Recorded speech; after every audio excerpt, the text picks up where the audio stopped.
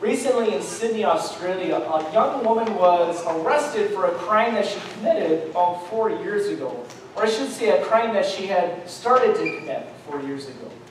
You see, a young woman in Sydney, right before she turned 18, she opened up a bank account. And something kind of special happened to her bank account. You see, the bank gave her credit in the form of unlimited overdraft. Unlimited overdraft. What this young did with this feature that she soon discovered was she proceeded to overdraft credited $4.3 million. $4.3 million before people noticed. And now she's arrested. But here's the catch. A judge recently said that it's going to be really hard for anybody to prove what she did was actually illegal. Because she wasn't stealing money from the bank, she was simply using money that the bank gave to her accidentally. So really, in a sense, she didn't do anything wrong, kind of. But who here would agree that what she did was right? Not really. Even the courts say she has to give back the money or the assets that she purchased with the money back to the bank, but what she did maybe technically wasn't illegal. And maybe that's what she told herself while she proceeded to spend all of this money. And it kind of brings to mind a phrase that perhaps you've heard before, that the ends justify the means. The ends justify the means. What that means is that when you have a goal that you think is important, something that needs to happen, the means that you use to get to that goal, well, maybe it doesn't matter. As long as you get to the goal that you want to get there.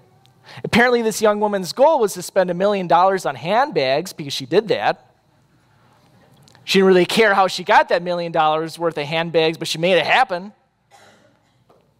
But we know that that's not the way we're supposed to live, right? That phrase, the end justify the means, rubs us the wrong way. Because as people who follow Christ, who love Christ, who know Him, we know that we're supposed to operate differently, right? Here are some passages that maybe sound familiar about how we're supposed to live. Passages like from 2 Corinthians. As the Apostle Paul said, "Now this is our boast. Our conscience testifies that we have conducted ourselves in the world, and especially in our relations with you, with integrity and godly sincerity. We have done so relying not on worldly wisdom, but on God's grace." We know that when we have goals in life, the means we use to get there matter. Not being dishonest, not using things that maybe the world says is fine or legal or okay or even encouraged. We know that that's not the methods we use. We lean on God's grace. Here's another verse. Apparently I forgot to put that verse in there. Well, take my word for it. As the Apostle Paul drives home the fact that when we look at the world around us, what's something that a Christian can comfort themselves with? It's knowing that we don't use dishonest means. Instead, we pursue honesty, we pursue truth, we pursue fairness whenever we deal with the people around us. And so maybe it strikes us as surprising when Jesus appears to imply differently. When Jesus appears to encourage us to maybe be a little bit more like the world. And so let's turn to our first verse that we're going to look at today as Jesus says something that maybe is a little bit striking at first. From Matthew 10, verse 16. He said, "I am setting you out like sheep among wolves. Therefore, be as shrewd as snakes and as innocent as doves."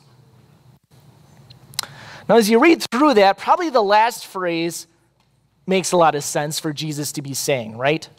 For us to be as innocent as doves. Doves that were kind of a symbol of peace, of innocence because they never attacked anybody. They were just doves. They went about their business. So be as innocent as doves. Of course, Christians are to do that. And this encouragement Jesus gave to his disciples before a really special occasion. It was before he sent them out away from his side to go throughout Judea and to proclaim the kingdom of God. And he warned them about any number of things. He warned them about that they were going to be persecuted, they could be locked up, they were going to be hated, they were going to be rejected. And so he says that beginning phrase, I am sending you out like sheep among wolves. People are going to attack you, and it's going to be rough. That's just the way it's going to be. And so as Christians, we're maybe used to hearing ourselves described as sheep as we think of Jesus as our good shepherd, thinking of as the lost sheep that he goes out and finds. So maybe even being described as sheep makes a lot of sense too. But that one phrase in there, that one phrase probably strikes as a little bit different. Be as shrewd as snakes. Not a lot of positive feelings come from that phrase, right? Let's take the word shrewd. We don't usually think of that as a positive word. You can think of that young lady in Sydney. She was maybe being kind of shrewd. Hey, here's an opportunity that's not technically illegal. I'm going to make use of it to accomplish what I want to accomplish, which was a lot of handbags. But she accomplished it, right? She had an opportunity and she used it. That's maybe usually how we think of shrewd. Shrewd, maybe to us, feels like somebody taking advantage of someone for dishonest gain. And that phrase, being shrewd as snakes, doesn't really help with it, does it? What do you think of when you hear of snakes in the Bible? The devil, right? Isn't that the famous snake in the Bible that tempted Adam and Eve? He was even described as the most crafty of all the animals. Snakes generally aren't considered to be positive animals that Christians emulate, and yet Jesus is saying, be as shrewd as one. You see, even in that culture of that day in Middle Eastern desert thousands of years ago, snakes were considered to be very cunning, very wise. They struck when they knew they would win, and they slithered away and left when they knew there was danger. They could read a situation, and they knew how to play it for their own benefit. It was smart, it was cunning, it was crafty. They're shrewd. So Jesus says, be as shrewd as snakes. And yet, what? As innocent as doves. To be a pure follower of Christ. To be someone who's honest. Well, okay, how do we be both of those things? How does a Christian be both as shrewd as a snake and as honest as a dove? Well, maybe the hang-up and maybe the seeming disconnect that's there is because what do we usually associate shrewdness with? When do we usually associate somebody being crafty or cunning? It's when they're using their intellect and situations to benefit whom? To benefit themselves, right? Someone as innocent as a dove of God has a different set of goals in mind when they use their craftiness and their shrewdness. And Jesus describes maybe what this shrewdness can look like in a parable. And that's in our second reading that we're going to look at from Luke chapter 16. As Jesus lays out a parable about a very shrewd manager. And he ends it with something that honestly has confused a lot of people. Because Jesus says something else about shrewdness, something else about the behavior of a Christian that at first glance seems nothing as innocent as a dove. And so let's dive into that parable and dig through about how we're going to balance these two things that Jesus says that we're to be. So from Luke 16, Jesus told his disciples, there was a rich man whose manager was accused of wasting his possessions. So he called him in and asked him, what is this I hear about you? Give an account of your management, because you cannot be my manager any longer. The manager said to himself, What shall I do now? My master is taking away my job. I'm not strong enough to dig, and I'm ashamed to beg. I know what I'll do so that when I lose my job here, people will welcome me into their houses." So he called in each one of his master's debtors. He asked the first, "How much do you owe my master?" 900 gallons of olive oil, he replied. The manager told him, "Take your bill, sit down quickly, and make it 450. Then he asked the second, "How much do you owe?" 1,000 bushels of wheat, he replied. And he told him, "Take your bill and make it 800. The master commended the dishonest manager because he had acted shrewdly. For the people of this world are more shrewd in dealing with their own kind than are the people of the light. I tell you, use worldly wealth to gain friends for yourselves, so that when it is gone, you will be welcomed into eternal dwellings." And this is the word of God. Do you expect that ending? Well, maybe not, right? Was that master anything, or was that manager anything like an innocent dove? Quite the opposite, right? He was very shrewd. He knew he was losing his job. There was no way to get his job back. And so what he did, keep in mind, this is a parable, so this is a fictitious story meant to teach something. So this manager, what did he do? He approached the people who owed his master something, figured out the debt, and cut it in half. For what purpose? To gain friends. To gain people who would look out for him, who would help him after he was very soon going to lose his job. Now, how did the master respond? Did he respond like the master or the Lord that we heard about in Amos today in our first lesson, who comes down with a harsh judgment? No, the master said, "Hey, you acted very shrewdly. Nice work." And then Jesus appears to say after that, "Hey, all you Christians, be a lot like that shrewd manager who was very dishonest and untruthful and was looking out for himself." Well, at least it appears that way, right? This is maybe why sometimes this section is confusing, but that's why we should take a little time to think about it. The manager in this case, or the master in this case, is not synonymous with God, okay? That's why this is a parable. This is a story that's meant to teach a point. And what does the master praise the manager for? For simply being cunning, for being shrewd, for using a situation and working hard to gain something from it. And Jesus makes this observation as he's talking to a number of believers. He says, the people of this world are more shrewd in dealing with their own kind than are the people of the light. The point that Jesus is making is that when you look at even unbelievers, people of this world, people who don't know the love of Christ, who don't value it, who don't value God's commands, who don't learn them and follow them, they deal very shrewdly, very cunningly, very wisely with one another. And why? So they can accomplish the goals they want to accomplish. But when he looks at the sons of light, believers, people who love God, who love his commands, who follow them, who live them, a lot of the times he sees not the same level of care and not the same level of wisdom to accomplish their goals. And so then he says this thing that's maybe a little bit confusing. He says, I tell you, use worldly wealth to gain friends for yourselves, so that when it is gone, you will be welcomed into eternal dwellings. And almost sounds like Jesus is saying, use the things of this world to gain friends, and by doing that, you'll go to heaven. Kind of confusing. That's why I don't actually really like this translation. I don't normally do this a lot, but I like this one a lot more from the English Standard Version. This is the way it's said.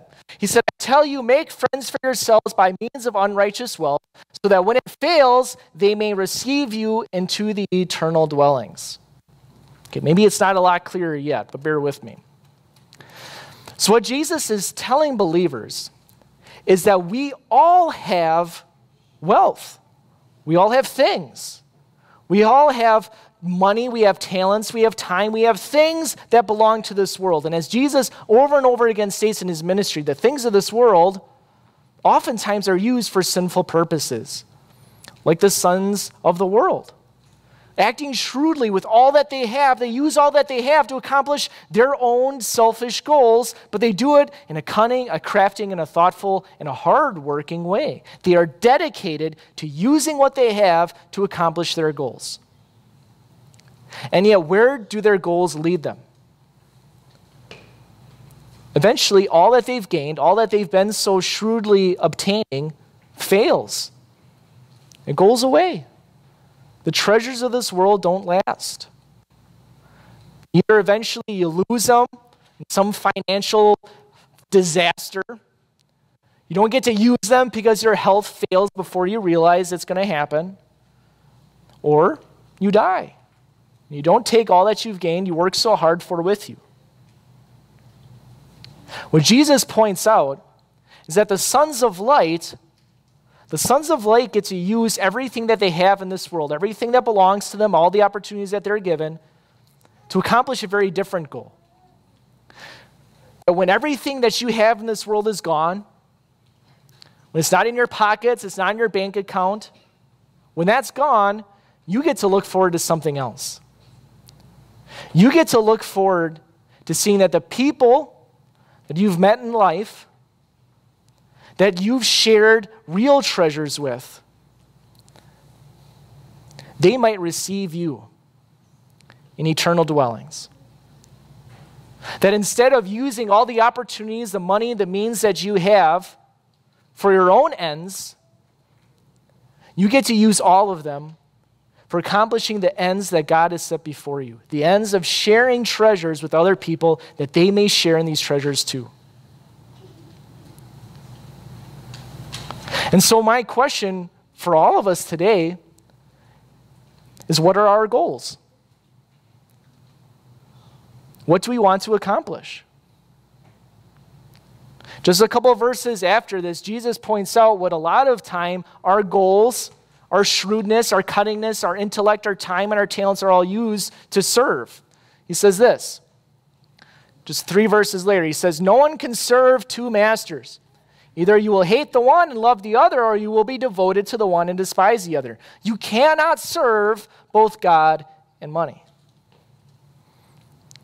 Now, next week, we're going to spend some time exploring a little bit more about all the different things that distract us from God in this world, but I think Jesus' point here is clear. A lot of times, what shapes our goals? Our goals are shaped by the treasures of this world. Gaining more, and to the extent that we think about it, spend our time pursuing it, taking advantage of situations to gain more, almost eventually becomes our master, becomes our God. Even for you, you don't have that problem with money in your life. You're just not naturally disposed that way, but I bet there are any number of things you could replace with the word money. Relationships, prestige, accomplishments. There are all sorts of things that often become our master. And our goals reflect who our master is. We want our goals to serve our master. And our goals shape the means that we live in our life. Because depending on what your goal is, will shape what you do in order to accomplish it. Jesus says the master that takes control of us, when it's of this world, guess what? That master is going to fail you. And look at the world around you, and even look within your own heart. We spend so much time serving these masters in our lives, shrewdly trying to accomplish these goals, and he reminds us, do we in the same way spend our time, our thoughts, and our actions to accomplish the goals of our real master? Our master who gives us treasures to last.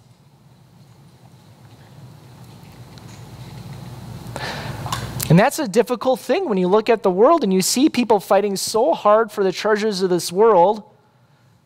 And that shapes what you think is important. That shapes what I think is important. That shapes what our children think are important. And it shapes our behavior too. And yet in the back of our minds, we know that that simply doesn't satisfy. There was a woman recently who found out the hard way the truth of this. She found out the hard way the truth of this. Her name is Elizabeth Holmes. A year ago, she was one of the highly praised CEOs and entrepreneurs in the world, whether male or female. And she was worth about $4.5 billion because of her medical startup. Maybe you've heard of it. It was called Theranos. It was supposed to revolutionize the medical diagnostic industry.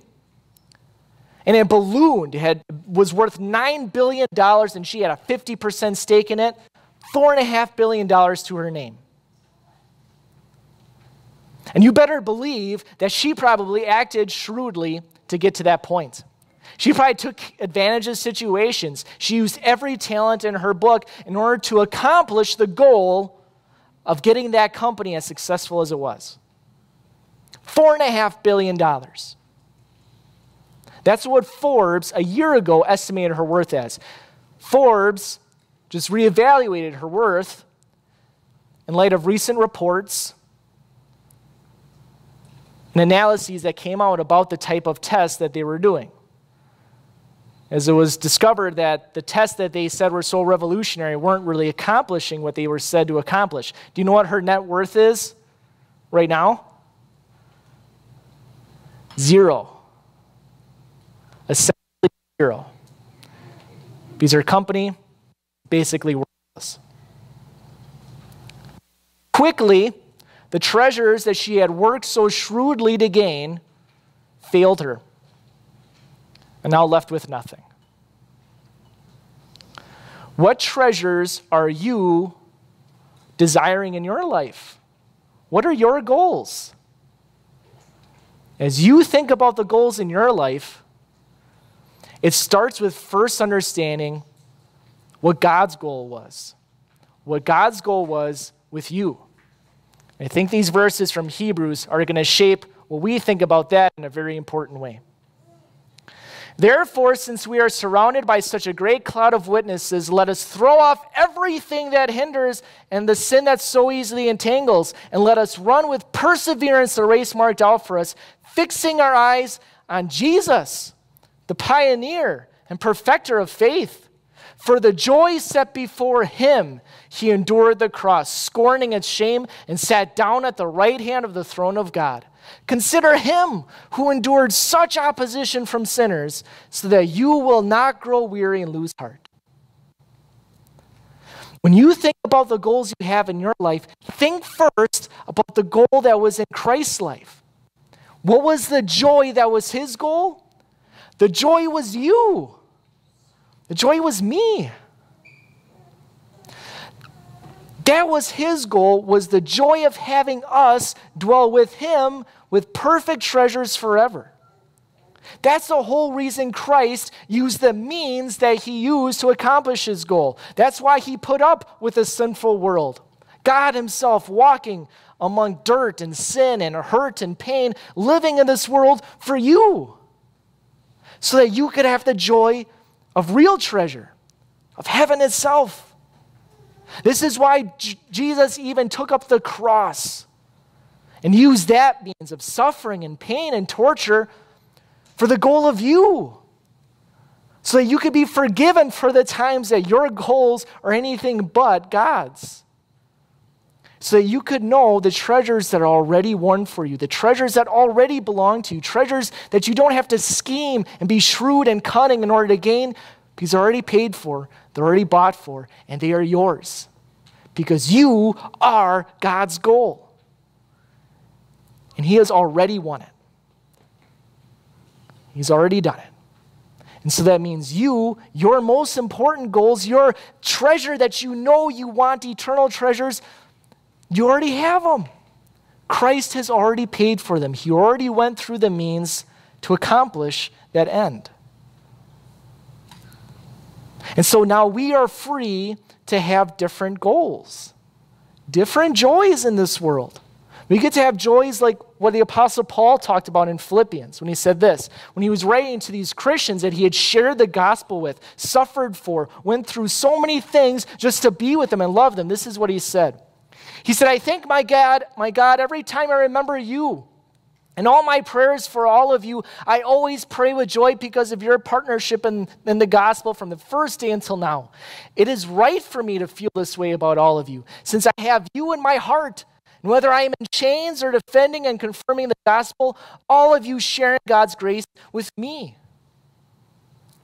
He wrote this while he was sitting in prison, void of any worldly treasures. And yet he knew the treasure he had in his heart. Treasure that would last so much longer than the chains that he was tied to.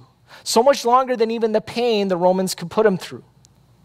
He had the treasure of the gospel, which told him and lived in his heart of the joy that Jesus has given him. And it was the same treasure that he got to share with other people. And that joy of just sharing it with others and sharing it with one another, even in the hardest times, that was treasure to Paul. Friends, this is a joy we can have too. These are the goals that can shape how we live. To live in the joy that Christ has already won us, and to share that joy with others. Listen to how else Paul talked, and this was our second lesson. He said, I have become all things to all people so that by all possible means I might save some. I do all this for the sake of the gospel, that I may share in its blessings. Friends, if our goals are to live in the joy Christ won for us and to share that joy with others, what are the means we are going to use? What are we going to shrewdly apply here at Peace and in our individual lives in order to share in the blessings of the joy of the gospel? What are we going to do? You better believe that the sons of this world, in their shrewdness and their cunningness, they work hard. They sacrifice. They put up with a lot to accomplish their goals. What are the sons and daughters of the light going to do here at Peace? What are we going to do in our own lives, and what are we going to do as a church? What are we going to plan? What are we going to sacrifice? What are we going to work hard as we seek to accomplish these ends of sharing heavenly treasures with people that know they need them so badly? I don't have all those answers yet. None of us here at Peace do. But let's encourage each other to be shrewd and innocent. Innocently seeking the ends and the goals that Christ has laid out for us. As he has sent us out, maybe in a world full of wolves, and yet sheep that are armed and equipped with so much. Let's think about our talents and our opportunities and the skills that all of us have and all of us have together in order to accomplish treasures that won't fail us. Treasures that are worth sharing. Treasures that have already been bought and paid for. What are our goals going to be? Amen. Please pray with me now. Dear Heavenly Father, it's so easy to be distracted by the goals and the treasures of this world, and so we thank you that you have directed our eyes on you. That you first directed your eyes on us when you sought out the cross. When you used that means to forgive us for the times when we're distracted by so much, and to give us treasures that do last, the treasures of forgiveness, salvation, and heaven, treasures that far surpass anything in this world. Give us the shrewdness, the cunningness, and the dedication to use the other kinds of treasures you have given us in this world to share those heavenly treasures with others. Help us to use opportunities, to use our gifts for those ends, for those goals. In your name we pray. Amen.